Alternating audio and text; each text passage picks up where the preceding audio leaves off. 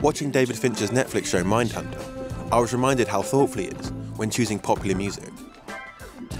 He's not the most obvious director that comes to mind in this regard, though you could argue that Fincher's background in music video makes him more of an authority on the use of pop music in film. In this sequence set to Fly Like an Eagle by the Steve Miller Band, he uses the track to comment on one of his recurring themes, the passing of time.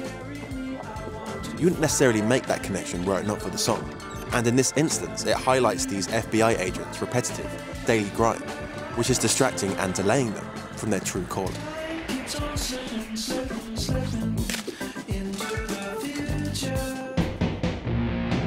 In Fight Club, Tom Waits' Going Out West is used to introduce the first underground basement venue, a place for this new cult to unleash their oppressed masculinity.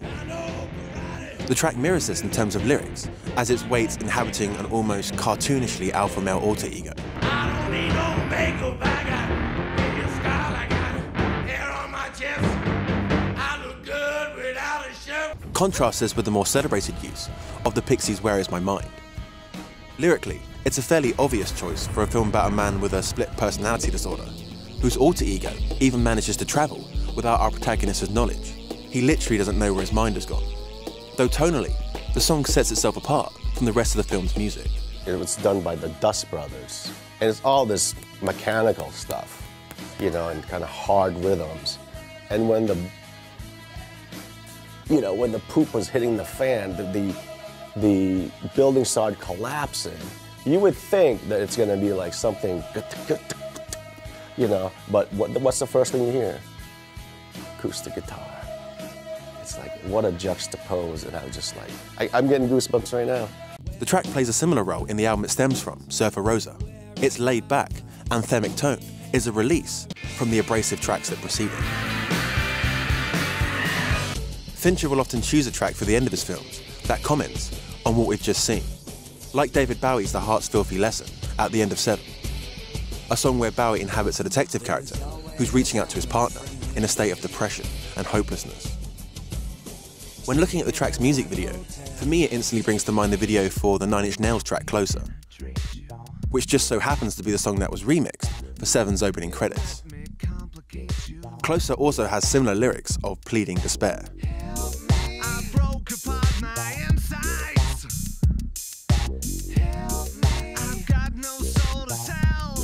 So there's a real consistency of tone between the opening and closing tracks.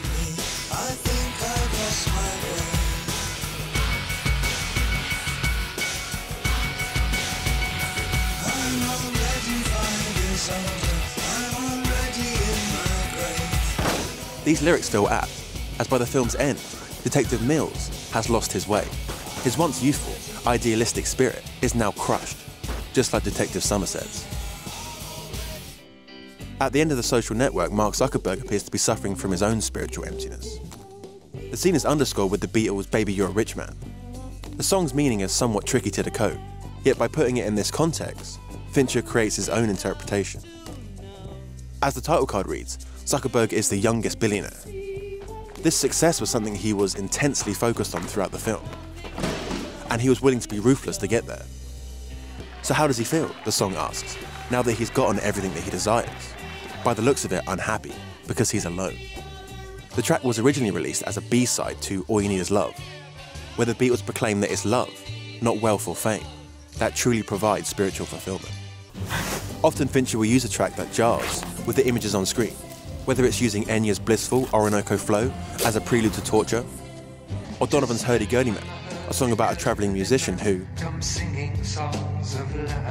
to introduce the Zodiac Killer, a harbinger of death. Though this contrast fits with the general concept of the film, which is about San Francisco's hip, cosmopolitan oasis being terrorized by a serial killer. And in the final episode of Mindhunter, he uses the track In the Light from Led Zeppelin's double album Physical Graffiti in a conflicted way.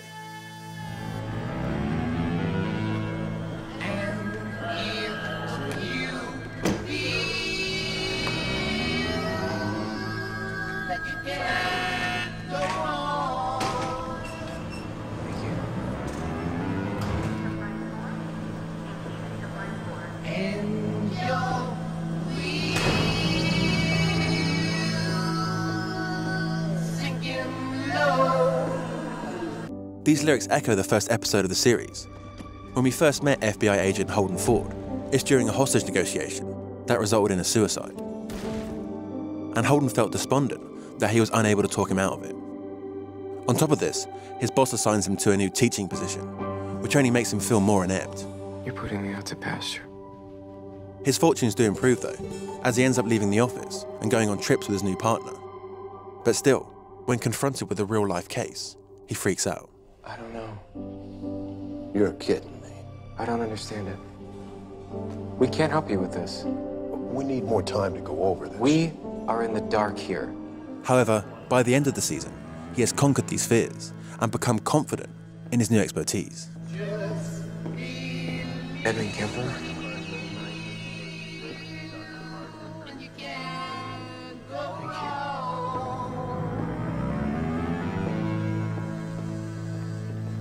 In the light, you will find the road. You will find the road. Holden pulled himself out of the darkness and found the light at the end of the road. But that light just so happens to be a murderous psychopath.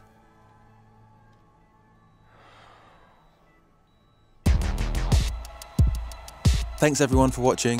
This was a fun one to edit, as besides, I guess, Enya, I'm a fan of the music Fincher tends to use. Recently I've been making some supplementary content that goes into additional details about these video essays. You can head over to Patreon if you want to check that out.